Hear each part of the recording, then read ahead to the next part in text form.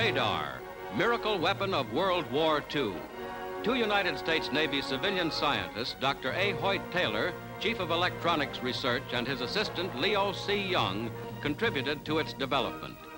50 years of worldwide research in radio and television, plus the basic discoveries of these men, went into the cathode ray tube, the heart of radar, which measures time in millionths of a second and translates those measurements into vital military information.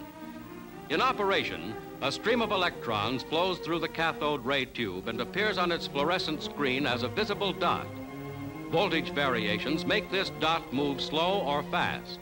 Speeded up, it moves so fast that it appears to trace a single solid line, known as the time base. The time that it takes the dot to trace this line is exactly calculated in spotting a target.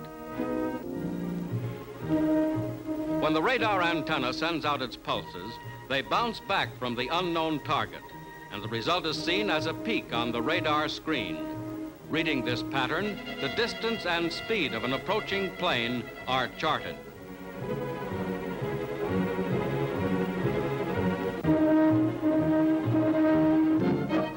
A radar-equipped airplane on patrol picks up a large ship to its left, then a smaller ship to its right. The peaks on the screen correspond. Broadside, a ship looks larger than it does head-on. Nearing land masses, these also are detected. The radar screen does not show actual pictures as in television, but its images are accurately interpreted by trained operators. A Navy scout plane detects the presence of an enemy fleet. The American fleet's guns could destroy these ships from great range without ever actually seeing them.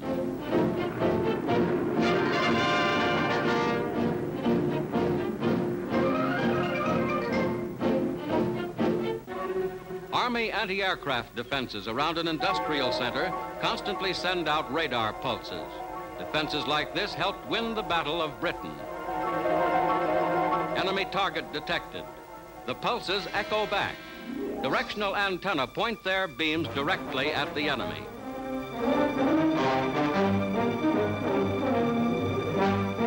From the receiving antennae, elaborate machines which are part of a complex warning system, word is flashed to the central control station.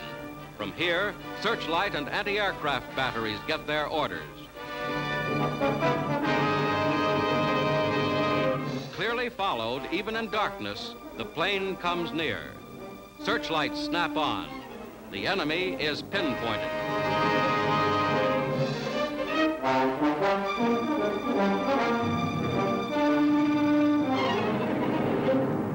Automatically aimed, the guns fire.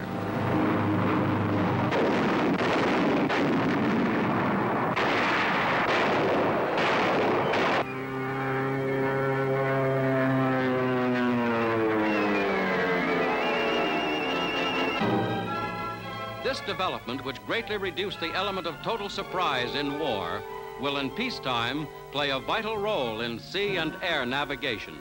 The mysteries of shorelines, of harbors, of bad weather can be all but overcome with the aid of instruments which, using one of many types of radar, can actually draw a map of unseen terrain. The fog-bound pilot, coming into land, was once at the mercy of bad visibility, even with the best radio equipment.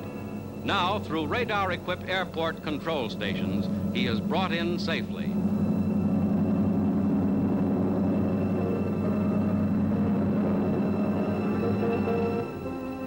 The plane loses altitude, danger of a crash, but the control tower, following the plane perfectly, gives warning in time.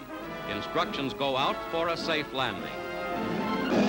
Radar, the most revolutionary weapon since the airplane, is only eclipsed in its significance for war and peace by the atomic bomb. Like both the plane and the bomb, it is a product of American and Allied science.